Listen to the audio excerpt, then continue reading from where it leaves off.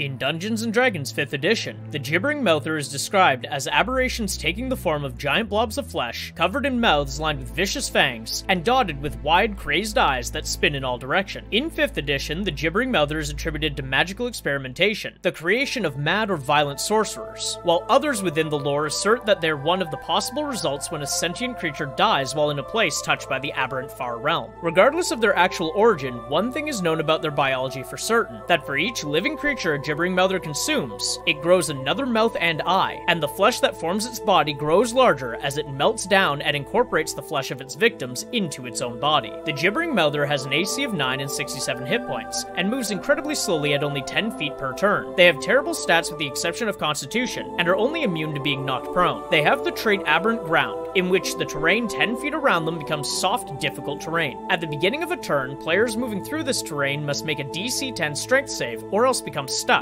setting their speed to 0. The Gibbering Mouther also has the Gibbering trait, in which any creature within 20 feet of them that can hear must make a DC 10 wisdom save at the start of their turn. A failure on this results in them being unable to take reactions until their next turn, and forces them to roll a D8 to determine what they do for their current turn. On a 1 through 4, they do nothing, effectively skipping their turn. On a 5 or a 6, they take no actions and instead use all of their movement to run in a randomly generated direction. On a 7 or 8, the target makes a melee attack if able against a random creature. The Gibbering Mouther itself makes a multi-attack consisting of a bite and its blinding spittle as long as the ability has recharged. The bite has a +2 to hit, dealing 5d6 piercing damage, a potential of 6 to 30. Anyone hit by this attack must also make a DC 10 strength save or else be knocked prone. If a creature is killed by the bite damage, their body is then absorbed automatically into the Mouther. The blinding spittle targets one space within 15 feet with what is effectively a flashbang. Any creature within 5 feet of the space targeted must make a DC 13 dex save, or else be blinded until the end of the Gibbering Mouther's next turn. As a DM, there is a huge portion of the Gibbering Mouther that's entirely up to random chance. The Gibbering trait can alter the strategy of players and the DM alike based on its outcome, and so you have to be a bit flexible. However, the overall strategy is fairly straightforward. Most of the danger from the Gibbering Mouther is the constant saving throws that the players must make. Between the blinding spittle, the terrain strength save, and the bite strength save, it's likely that players will damage one another in the fight, be knocked prone from time to time, or else have their movement completely messed up. The Gibbering Mouther should prioritize using the blind ability on ranged players, as if they fail, they are effectively taken completely out of combat for a round. The Mouther should then focus attacks on those who are already prone to gain advantage on their strikes. Aside from this, the encounter is pretty much completely randomized, so just have fun with it. The Gibbering Mouther, like most aberrations, is likely inspired by the madness-inducing masses of flesh from Lovecraftian lore, like the Shoggoth species in the Cthulhu mythos. These creatures are mounds of flesh, tendrils, mouths, and eyes that were created by the Old Ones to be living tools, but eventually rose up against their own creators. These creatures were at one time mindless monsters that were used as slaves to build cities and other wonders for the Old Ones, but over time they evolved and gained minds of their own, which led to an inevitable rebellion that would decimate their masters and themselves. The Shoggoths in Lovecraftian mythos are massive blobs of flesh, eyes, and mouths that kill their enemies by engulfing them and consuming their flesh, adding that flesh to their own mass. Similarly, the Gibbering Mouther kills and consumes its victims and adds to its own mass. Where they differ is that the Gibbering Mouthers in D&D are still mindless tools of destruction, usually created by mad wizards, whereas the Shoggoths of Lovecraft are evolved sentient creatures, whose origins likely inspired the creature of D&D.